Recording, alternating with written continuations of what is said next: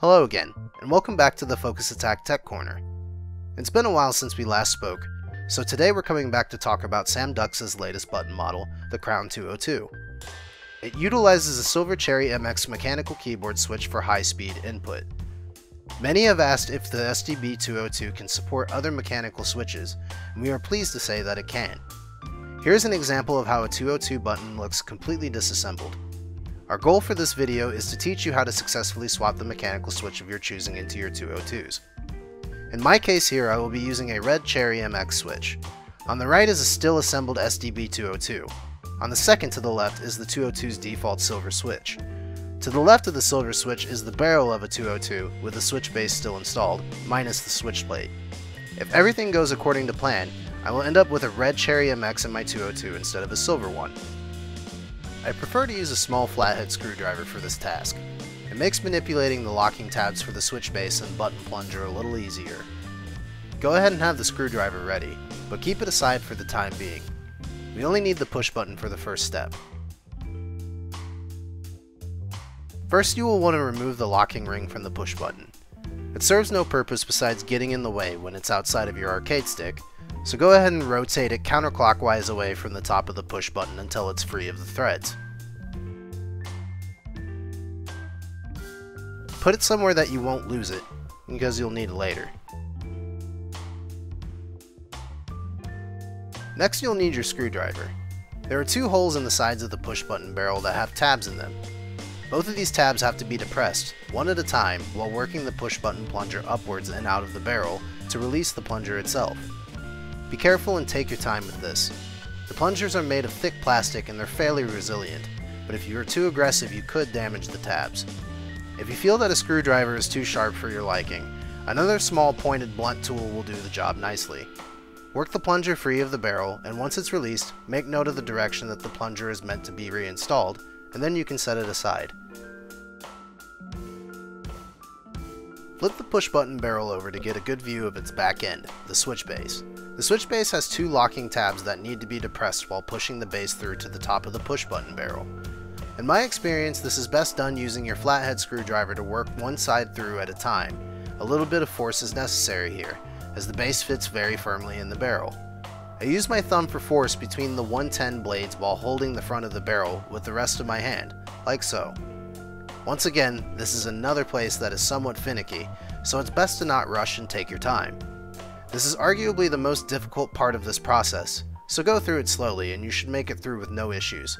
It may be necessary to alternate sides repeatedly until you've successfully squeezed the base out from its position, so don't worry if it isn't something that comes immediately. You can actually see me struggling here a little bit. Maybe it's just on-camera performance anxiety. With a bit of persistence, the base will be released from the barrel and you can remove it from the barrel entirely. You are now down to the switch and the switch base. Take note of the orientation of the base in relation to the barrel upon the base's removal. It can only go back one way. A good way to remember it is that the blades point in the same direction as the slots on the barrel that hold the plunger in place. Go ahead and set the barrel aside. With the base free, we can get to the fun part. Let's get down to brass tacks. Now that you're holding the base in your hand, if you look closely, there is a tiny tab that locks the switch in place. I'll point at it here with my screwdriver.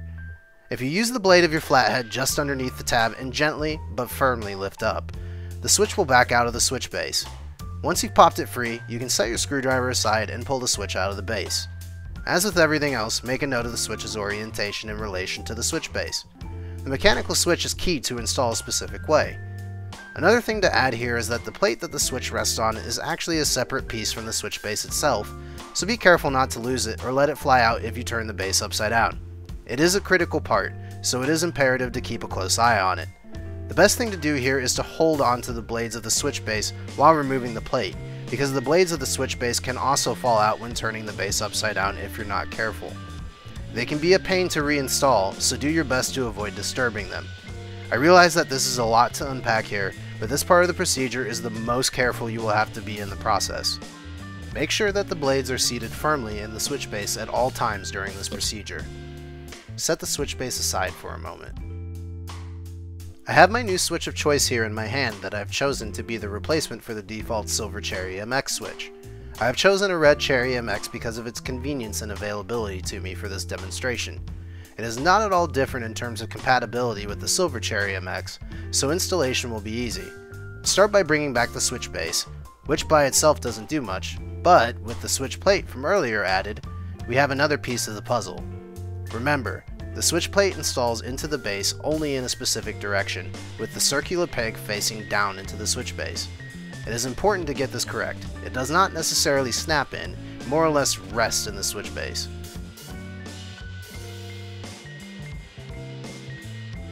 I would highlight the pin slots of the switch plate here, but due to their size I will just point them out with my screwdriver instead.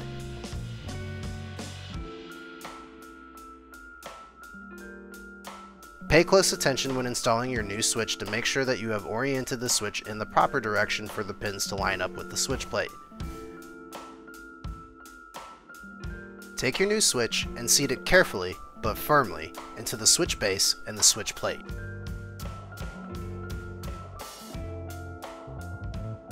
Coming back to the push button barrel, it is time to rejoin it with the switch base.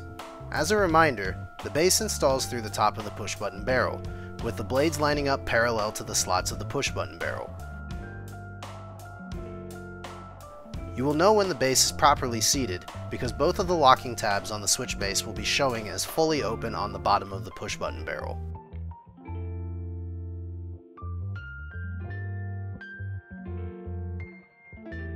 A little bit of challenge is fun, isn't it?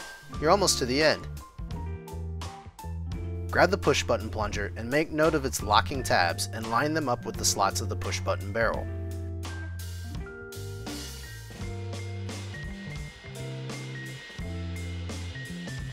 You will have to squeeze the tabs inward while seating the push button plunger into the barrel. It can be stubborn due to the stiffness of the plastic, but a tiny bit of force is okay. Give the button a few clicks to ensure proper engagement. Last but not least is the locking ring. The direction the ring is installed on the push button barrel matters. If you look closely, it has teeth on one side. The teeth are meant to be pointed upward, for a better grip when being installed onto the control panel of your arcade stick. Be sure to orient it properly, then seat it onto the threads and spin it clockwise to send it up the threads of the barrel. Now you're finished! Except for however many other push buttons you might have left. The process gets easier as you do it. Congratulations on your first successful switch install in the Crown SDB202. There are many other switches that work with this button, so feel free to explore. I'll see you next time. Thanks for watching.